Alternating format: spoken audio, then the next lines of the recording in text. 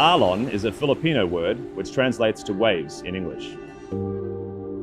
Like waves that move to and from the shoreline, Alon refers to amphibious operations, which is the movement of ground and air forces to hostile or potentially hostile shores.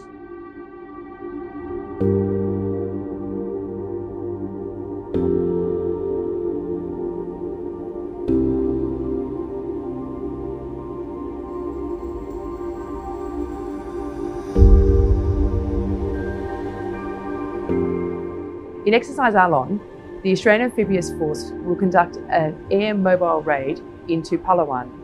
On completion, we will manoeuvre up to an exercise area off the island of Luzon into Zambales. This will be a joint force entry operation in concert with the Armed Forces of the Philippines and the Australian Defence Force.